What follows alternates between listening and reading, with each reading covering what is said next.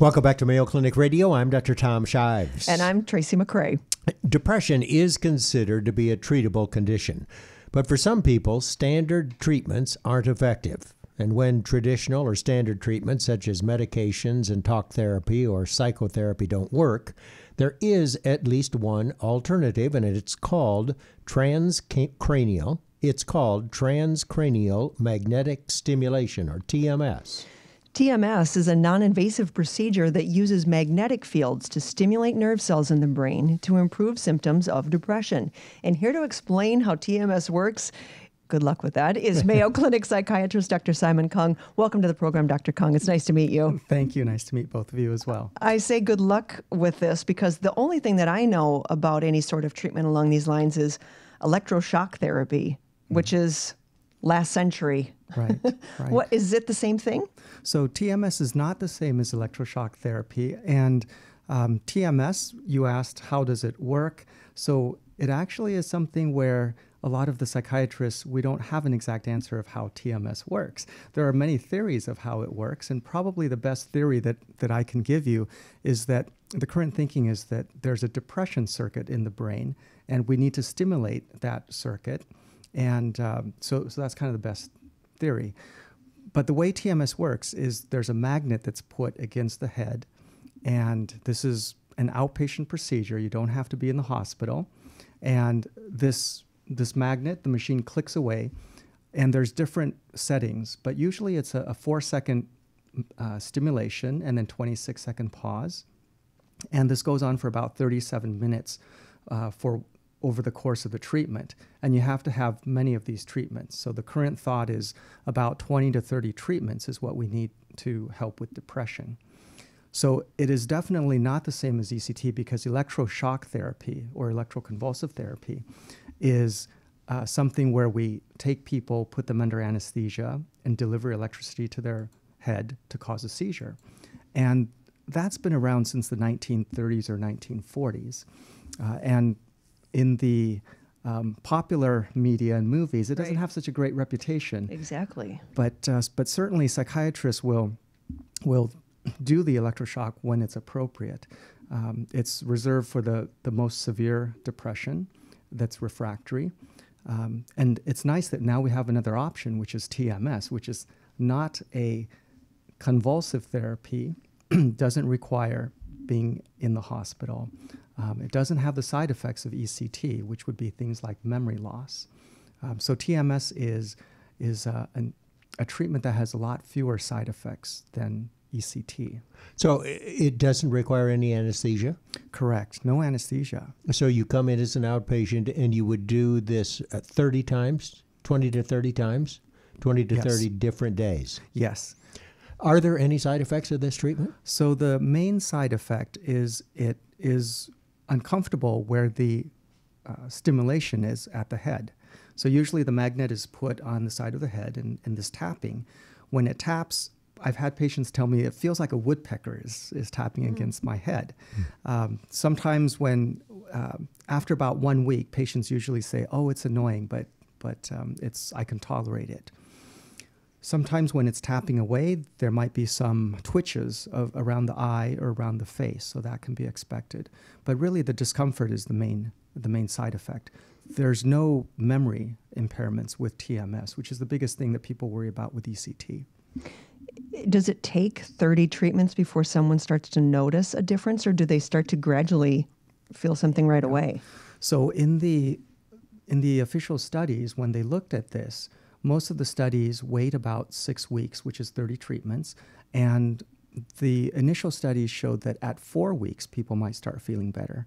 Now, I've talked to some other psychiatrists who tell me that if a person's going to get better from TMS, they think that there's going to be an iota of improvement by the second week.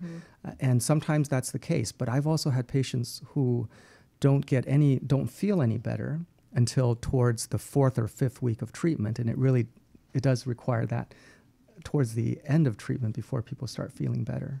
I assume this is not a first-line treatment for people with depression. Who is a candidate? So the ideal candidate is somebody who's at least tried maybe 1 or 2 up to a few psychiatry medicines for depression, and those haven't worked. Now, officially, the FDA approves TMS if you've just tried one antidepressant and it doesn't work, then it's FDA approved for that. The practical consideration is insurance companies will want to see that patients have had at least 4 different antidepressant medications before they'll cover TMS. Now, another common reason people look to TMS is because medicines have side effects. So we frequently have patients say, I take a medicine and after a few days I have to get off it. It makes me so anxious, nervous. So the insurance companies will frequently say, if you're a person who has reactions and bad side effects to medicines, then they would consider covering that as well. It would seem to me it should be the opposite, that because medications of antidepressants are terrible and sometimes worse than dealing with the depression itself. Why are we heading for a time when TMS will be first and then antidepressants? That could conceivably happen in the future. I think right now the standard approach of psychiatry treatment of depression is medications, trial and error. TMS can always be used even earlier, and sometimes families come in and they do say, hey, I've only had one medication, or I don't want to try medicines. I want to try this TMS. And TMS is safe, low side effects, that if the family is willing to pay out of pocket, we can certainly go ahead and give TMS instead of trying yet another antidepressant. And how much is the treatment? So the cost is about $10,000 for the entire 30 treatments. The treatments occur Monday through Fridays, so that works out to be 6 weeks. Wow. Man, especially for teens and that population that really has trouble with side effects, I would think this might be a great future. Yes. So tell us. What percent of patients fail medical management, drug treatment? There are lots of different numbers published, but one commonly accepted is that probably 1/3 to half of patients might not get better with depression after, let's say, 3 or 4 medicines. So it's quite a sizable number. And are you studying this at Mayo Clinic? Is there research being done? For transcranial magnetic stimulation, yes. So we have a clinical service as well, and we've had our TMS services since 2009. And we were involved in one of the initial studies that got TMS approved. And more recently, so this is quite exciting, one of my colleagues is looking into TMS for adolescent population. So exactly what you just said, Tracy, about the adolescents. So we've got a research study with that. We also have a research study about TMS and bipolar depression, because TMS is not officially approved for bipolar depression yet. It's only approved for major depressive disorder. And there's also a study my colleague is doing about a different form of TMS for depression. Now, it seems like we hear about more and more people being depressed. And in fact, the CDC has confirmed that the rates, the number of people with depression, the rate is on the rise. Is there any explanation for it? Yeah, that's the best question of the whole interview. And you get one sentence to answer it.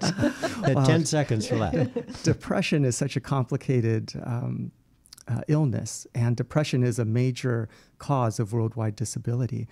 I always think of depression as there's brain chemistry factors, there's psychological factors, and there's social factors. For example, what's going on in our lives. So I think the complexity of life, the world, things don't get simpler.